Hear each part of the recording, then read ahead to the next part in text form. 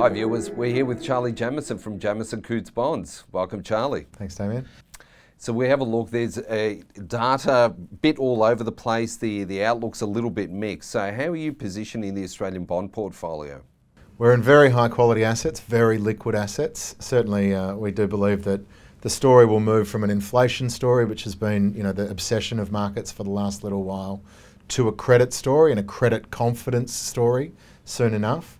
And that's when we can start to see spread product in particular underperform. Now that can be high quality spread product like state government paper, or obviously in corporate space, corporate spreads can widen. It's a point in the cycle where sovereign bond yields tend to do very well in comparison to other things. So we've got a real focus on that at the moment.